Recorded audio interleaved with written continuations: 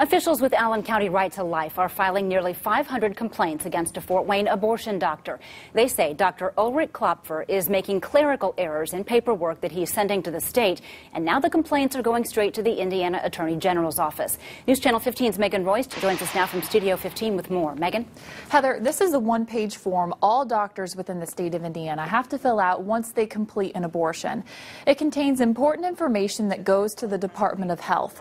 According to Allen County Right to Life, Dr. Klopfer isn't filling in some of the information or is even putting in incorrect information, and he's doing it on nearly every form.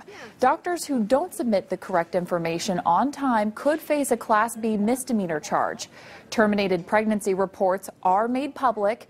Allen County Right to Life officials requested all of those reports filed by Klopfer's Fort Wayne office over the past 2 years. That's how they say they found errors on nearly 500 of them filed over the last couple of years.